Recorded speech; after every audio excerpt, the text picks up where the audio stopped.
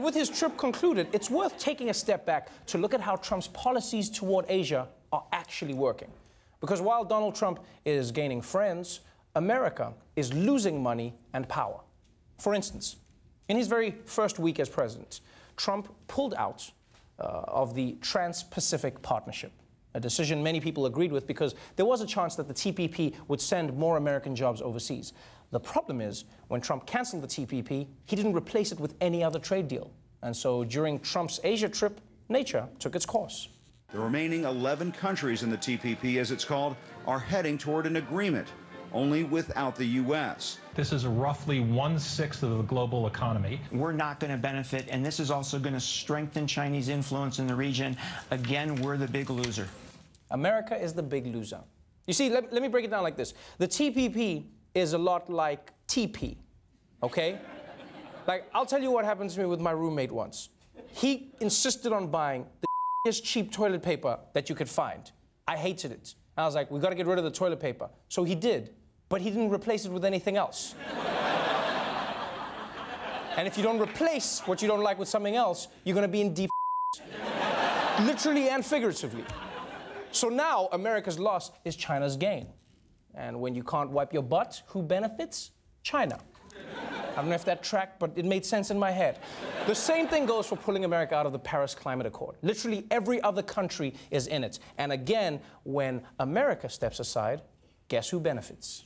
The world's two biggest polluters switching sides. The United States no longer a global leader combating climate change. China is the country that's going to benefit the most from the United States pulling back. China plans to spend more than $360 billion on renewable energy, which it says will create at least 13 million new jobs. Yep, that's right.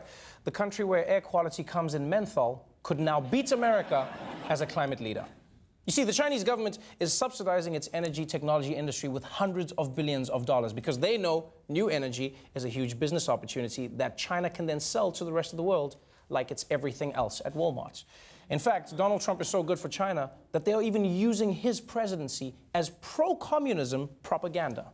China is actually using Trump. Their state media explicitly said Donald Trump is proof that democracy doesn't work. We had Xinhua, China's state media, pointing towards Donald Trump, trying to remind people that it thinks that's the chaos that democracy brings you. They say, look at the buffoon who's running ostensibly the world's most powerful country, and look at the disciplined leader that we have that at least strategically plans 30 years ahead of time.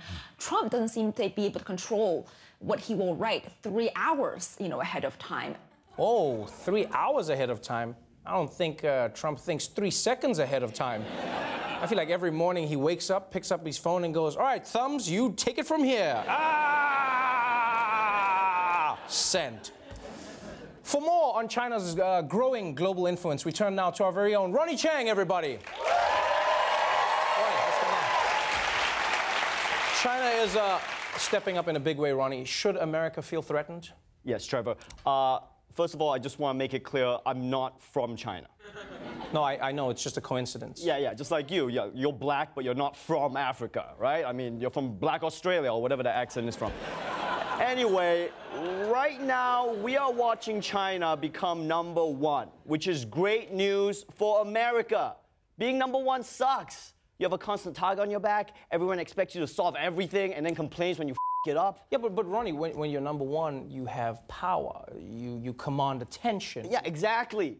And now China has to deal with that bull. China has to solve climate change. China has to get clean drinking water for everyone. China has to invade Iraq and invent the next iPhone, all right? Because being #1 sucks. You ever play Mario Kart? Yo, that asshole blue shell with the wings isn't coming for #2. Okay, #2 is the best position to be in, trust me. Like at a wedding, being the best man, terrible. Being a groomsman, awesome.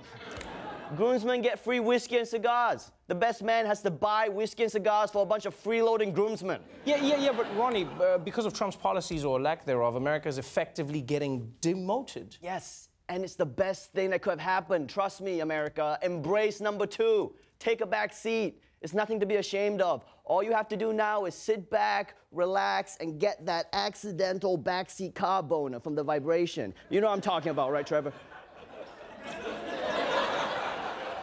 you know, backseat car boner from when the vibrating and there's no one around, you're just chilling back there and the car's going like, right? It's just stimulating the... Congratulations, America. Enjoy your backseat boner because no one is looking. Ronny Chieng, everybody.